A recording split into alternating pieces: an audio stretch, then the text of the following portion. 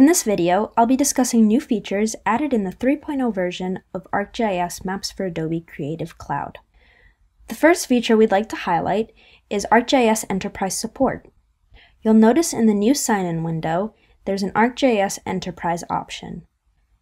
You can now sign into the extension with Enterprise accounts in connected and disconnected environments. You can use Pro AIX files, or make maps in the extension using content that is hosted in your enterprise's organization. In order to use this ArcGIS Enterprise functionality, you must have ArcGIS Enterprise 10.9 or later. The second major feature we're supporting with this release is vector tile support. With an ArcGIS organizational account, you can use vector tile maps and layers with our new default mapping profiles. This allows you to sync vector tile layers into Illustrator with organized vector elements. You can customize these vector tile layers to your liking. Let me show you an example. In the Mapboards window, I'm going to draw an extent around the area I'd like to map. In this example, I'm going to map the entire world. Then I'm going to go and set my level of detail. In the compilation window, you'll notice a new pop-up mentioning mapping profiles. What does this really mean? If we go to our map settings, you'll see there's a new option for mapping profiles. Here you'll find the default profile and a legacy profile. If you'd like to edit vector tile layers and have them be organized in Illustrator, we recommend using the default profile. If we jump to our base map selector, you'll see various other options for base maps that you can use. If I select the Streets Night base map,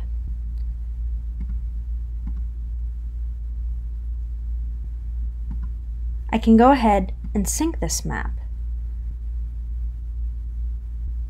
Once the map is synced into Illustrator, you'll notice in the Layers panel we have all these organized layers ready to design with. For example, land and ice, bathymetry, continent labels, and I can go ahead and design my map to my liking without having to organize any of the data. If we jump back into the compilation window, and I select a different base map, for example, vector street map or natural earth, you'll notice this warning pop up. All this warning is saying is that you have to change your mapping profile in order to sync. To do that, go into your map settings, your mapping profile settings, select the legacy profile and click OK. Your base map will load and you'll notice the error you saw before has disappeared. Then you can go ahead and sync this map and continue your mapping workflows. Another exciting addition to version 3.0 of Maps for Adobe is support of the Equal Earth projection. If I go under my map settings, under projection, I can now search for Equal Earth. Let me show you an example of something that I've done. So here I projected World Street Maps, the night version, as an Equal Earth projection.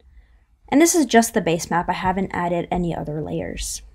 And you can see again, all of my layers are organized inside of this base map already for me.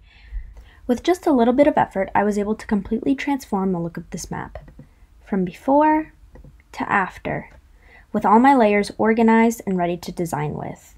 All it took was a couple clicks to change colors and fonts and change my base map into something completely different. And those are some of the new features that we've added in the 3.0 release of Maps for Adobe. For additional features and fixes, including new support for editor and viewer account types, feel free to check out our doc page for more info. Thanks!